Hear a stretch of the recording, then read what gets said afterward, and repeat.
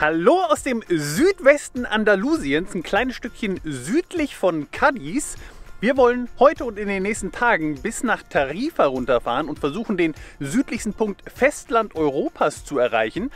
Auf dem Weg dahin liegen aber noch ein paar schöne Strände und Aussichtspunkte. Die wollen wir uns natürlich nicht entgehen lassen. Also, auf geht's!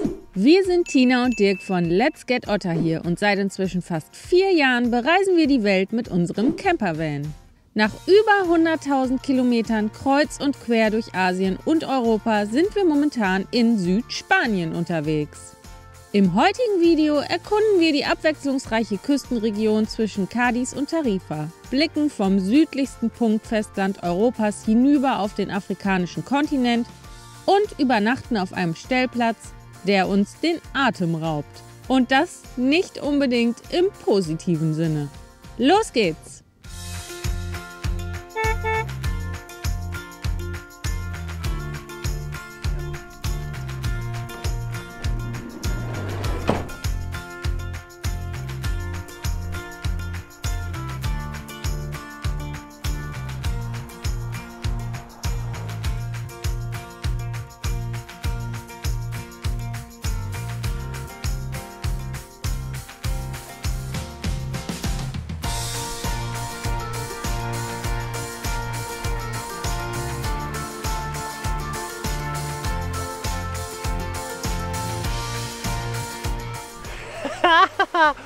Wow, das fängt richtig gut an. Es ist wahnsinnig schön hier.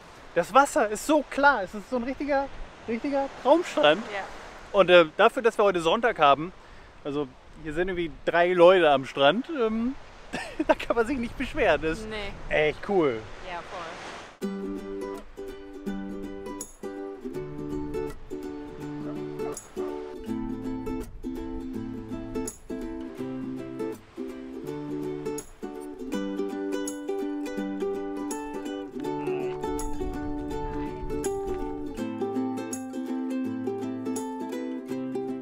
Wir sind hier übrigens gerade am Cabo Roche und gehen jetzt zum Leuchtturm.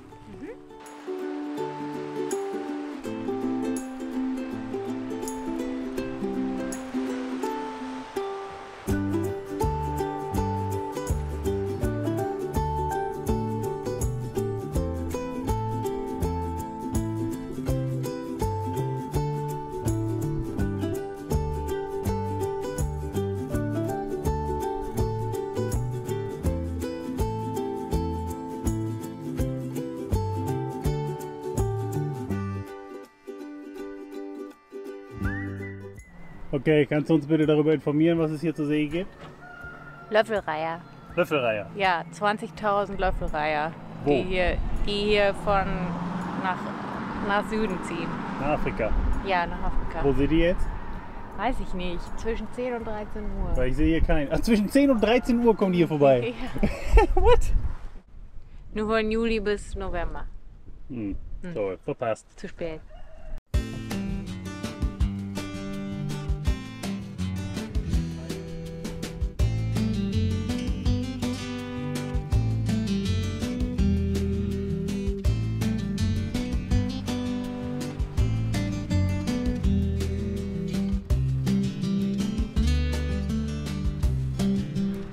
So, noch eine letzte Aufnahme für Instagram und dann fahren wir weiter zum nächsten Strand.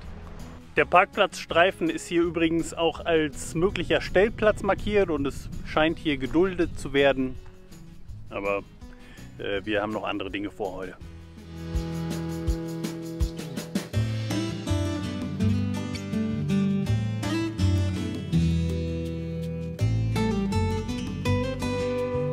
Wir haben gerade für 1,54 den Liter Diesel getankt. Das ist natürlich immer noch teuer, aber deutlich günstiger als die meisten anderen Tankstellen. Also ich weiß nicht warum, aber sehr gut.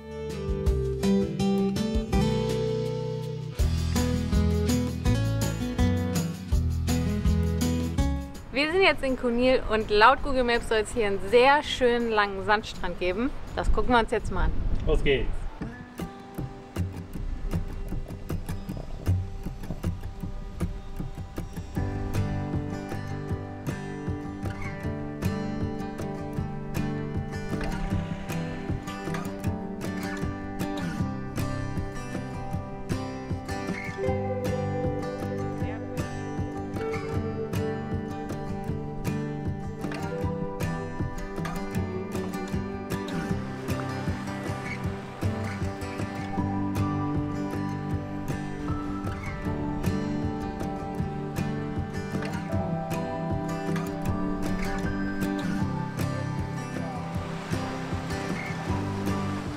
eigentlich ein perfekter Strand, um schwimmen zu gehen, aber wir haben vor ein paar Tagen mal unsere Füße in den Atlantik gehalten.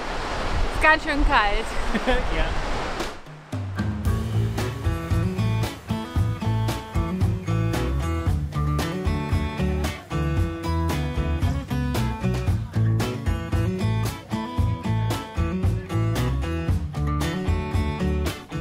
So, was machen wir jetzt als nächstes? Als nächstes fahren wir zum nächsten Leuchtturm. Okay. Okay. Also wenn es nach mir geht, könnte übrigens jeder Winter so sein. Ja, hätte ich auch nichts gegen. Ja, ne?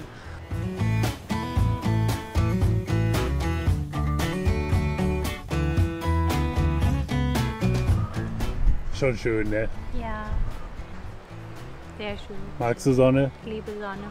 Ich weiß. Let's go.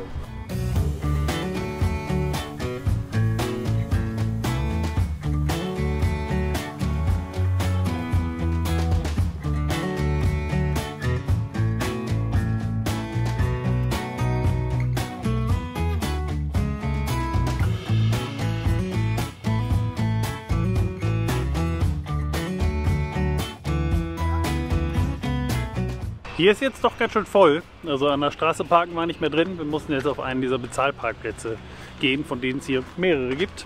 3 Euro. Ist okay.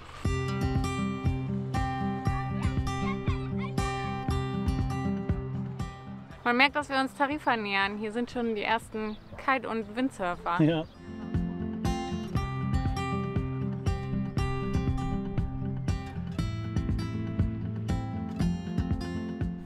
Hier ist auch ganz nett. Hier ist auch ganz nett, ja. Das ist ein Glück. Mhm.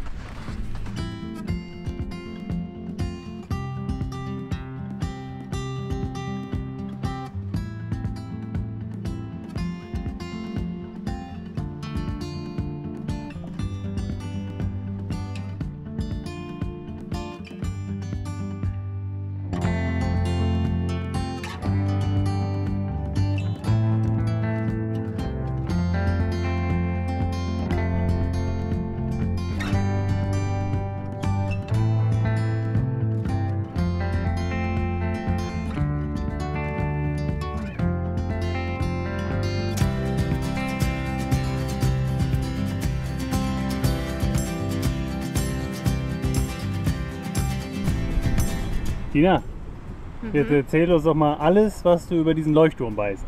Über den Leuchtturm weiß ich gar nichts. Danke. Ich weiß, dass hier die britisch-spanisch-französische Seeschlacht 1805 war und deswegen der Trafalgar Square in London so heißt. Okay, danke. Bitte.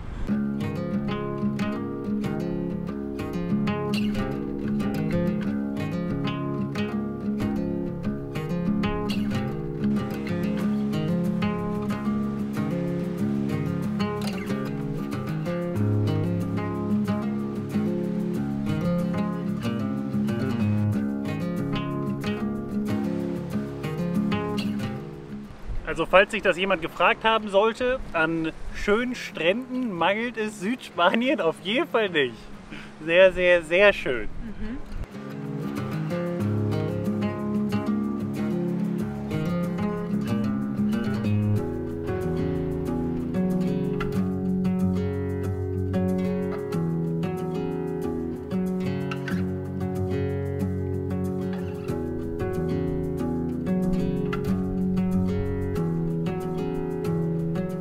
So, was meinst du?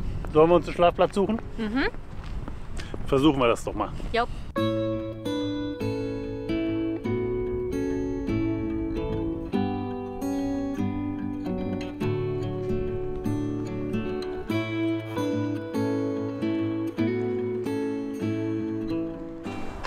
Ja, ab zum Schlafplatz. Juhu.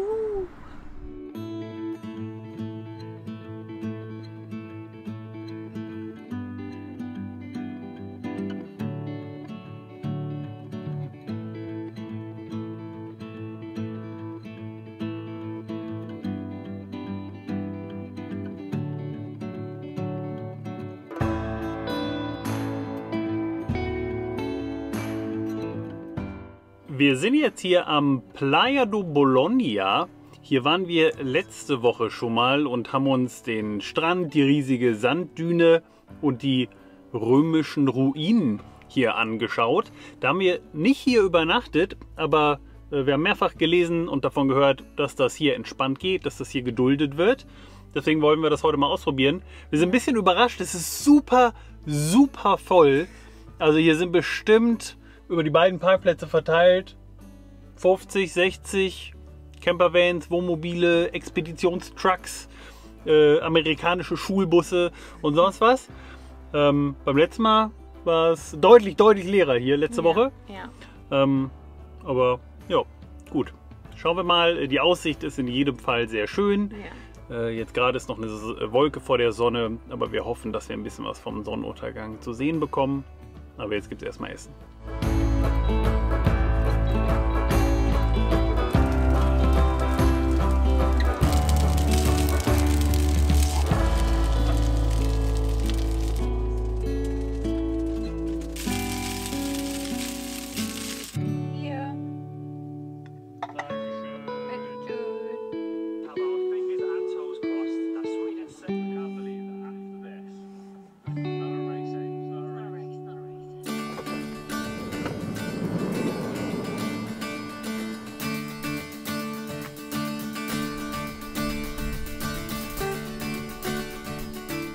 Einfach herrlich! Was gibt es Besseres, als morgens direkt dieses seichte Rauschen der Wellen zu haben? Es ist super schön. Es ist ein bisschen windig, es war heute Nacht sogar stürmisch, was aber ja nicht ganz überraschend ist. Je näher man Tarifa kommt, desto mehr muss man mit Wind rechnen, denn nicht ohne Grund ist Tarifa eine der Surf-Hochburgen oder Kitesurf-Hochburgen dieser Welt, aber es ist aushaltbar, die Sonne scheint, blauer Himmel, so kann der Tag losgehen.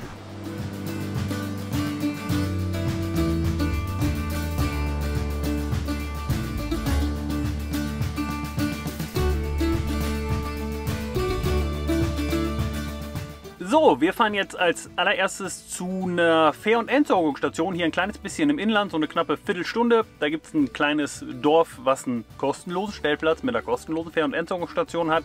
Da haben wir letzte Woche auch übernachtet, daher kennen wir den Platz und also noch bräuchten wir nicht, aber dann sind wir für die nächsten Tage gewappnet und dann machen wir noch einen Stopp, bevor es dann endgültig rein nach Tarifa geht. Auf geht's!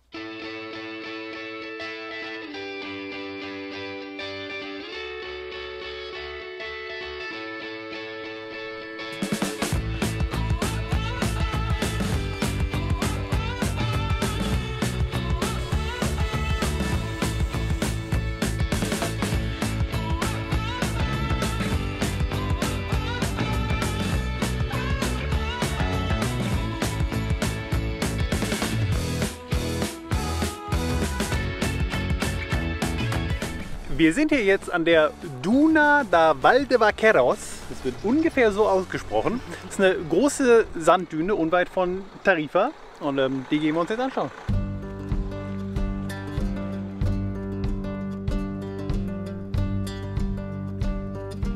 Die Straße hierher war schon spannend, weil die im Grunde so ein bisschen durch die Düne durchführen. Links und rechts türmen sich die Sandberge auf und da steht auch extra so eine, wie heißt das, Pistenraupe hätte ich gesagt, aber ja. Ein Arbeitsgerät, womit die scheinbar regelmäßig den Sand zurück auf die Düne schieben, damit man hier weiterhin durchfahren kann. Mhm.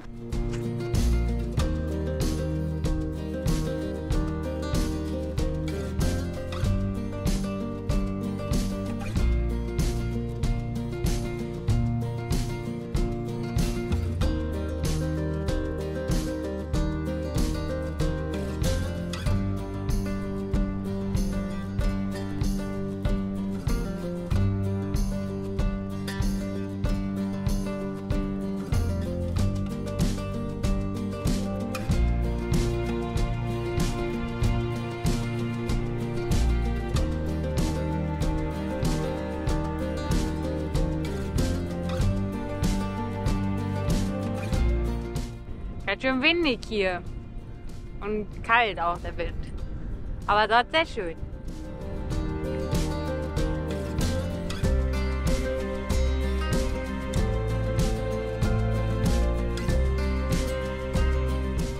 Das hat Spaß gemacht. Wir haben uns jetzt gespart, bis ganz runter zu laufen, weil sonst hätten wir wieder hochlaufen müssen.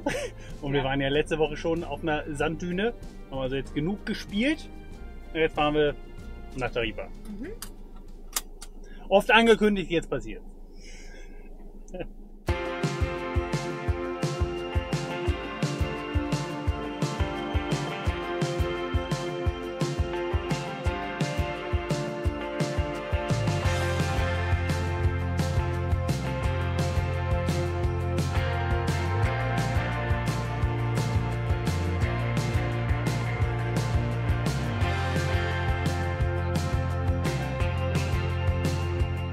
Wir haben einen guten zentralen Parkplatz gefunden.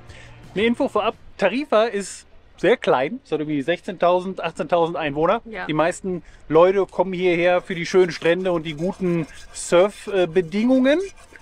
Ich bin hauptsächlich hier in der Hoffnung, dass es hier Eiscreme gibt für mich irgendwo. Wir werden mal gucken. Ja.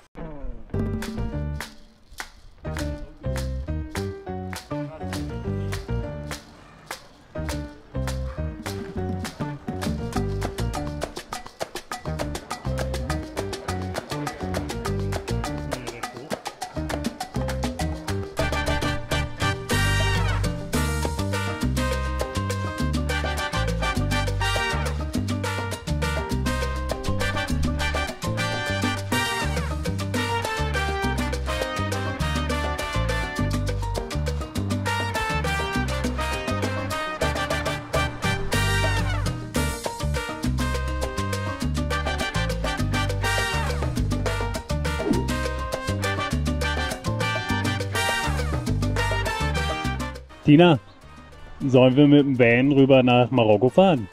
Von mir aus? Ja? Ja, aber es ist wahrscheinlich nicht mehr genug Zeit, weil wenn, dann würden wir das ja sehr ausführlich machen wollen und jetzt wollen wir ja doch lieber nach Hause. Ja, uns zieht's in die Heimat für eine Weile. Aber irgendwann steht es auf jeden Fall auf der Liste, oder? Ja, Ist schon sehr reizvoll. ja.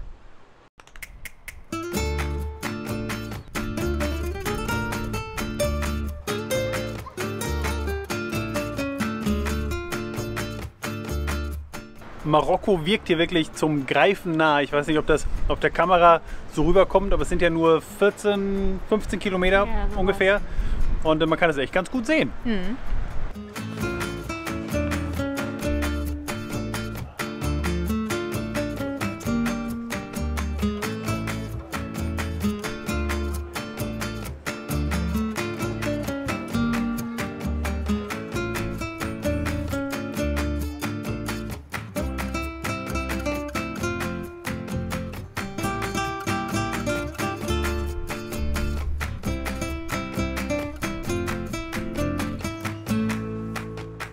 Ganz schön ausgestorben hier und vieles hat zu, aber ist ja auch Winter, also ist wahrscheinlich normal.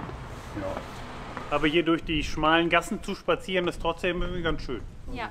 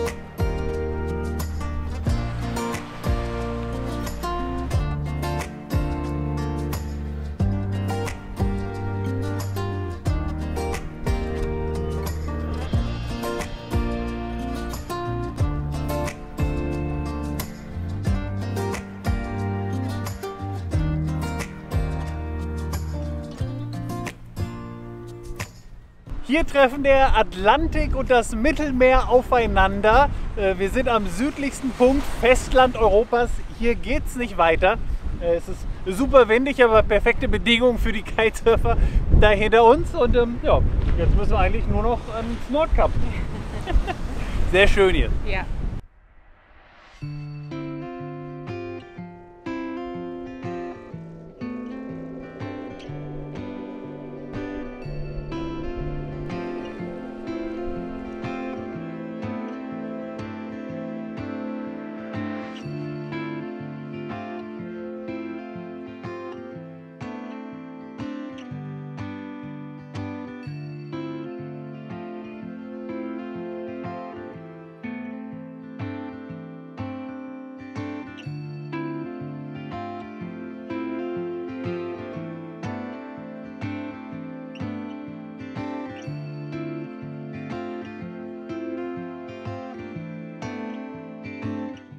Oh mein Gott, was soll man zu diesem Stellplatz noch sagen? Hier stehen bestimmt 200 Reisemobile. Wir sind jetzt seit 4 Jahren im Wohnmobil unterwegs und haben noch nie so viele Mobile auf einem Ort gesehen. Hier stehen Campervans, Wohnmobile, Expeditionstrucks, Wohnwagen, ein Kitesurf-Hostel auf einem Sattelauflieger. Hier steht selbst ein ausgebauter Pferdeanhänger. Es ist wirklich Vanlife extrem an diesem Strand hier in Tarifa. Ich weiß nicht, ob das schon immer so voll ist, ob das jetzt dadurch verstärkt wurde, weil Portugal oder besonders die Algarve die Freistehregeln so verschärft hat in den letzten Monaten und Jahren. Es wird hier geduldet von den Behörden im Winter. Das ist ein wichtiger Zusatz. Im Winter, im Sommer nicht. Das haben wir jetzt mehrfach gelesen und uns auch sagen lassen. Und das ist gut natürlich. Wir freuen uns als Reisende ja über sowas. Auf der anderen Seite ist das wirklich hier extrem. Ja, ich glaube, wir müssen erstmal ankommen und das verarbeiten jetzt. Während wir das verarbeiten, beenden wir an dieser Stelle das Video. Wir hoffen, ihr hattet Spaß daran, mit uns mal wieder ein Stück durch Südspanien zu reisen. Wir haben die Tour von Cádiz bis Tarifa in jedem Fall wahnsinnig genossen. In der nächsten Woche wollen wir uns unter anderem Gibraltar anschauen und versuchen, endlich mal wieder Delfine zu sehen. Wenn ihr das nicht verpassen wollt, schaut gerne am nächsten Sonntag wieder vorbei. Abonniert unseren Kanal, wenn ihr mögt, und drückt vor allem auch sehr gerne unten auf den Daumen hoch, wenn euch dieses Video gefallen hat. Das würde uns sehr freuen. Und damit viele Grüße von On the Road und bis zum nächsten Mal. Do I look like a professional filmmaker? Yes. Ich weiß, dass hier am Kap Trafalgar die... Ist das der König der Löwen? Mhm. Funny. Dina, wie oft soll ich das doch sagen? Wie oft soll ich doch unterschiedliche Sachen sagen? Oder keine mehr. Keine mehr, aber vielleicht haben wir dann ja nicht das Material, was wir brauchen. Ich glaube, wir haben mehr als genug Material. Aber was ist, wenn wir nicht das Material haben, was wir brauchen?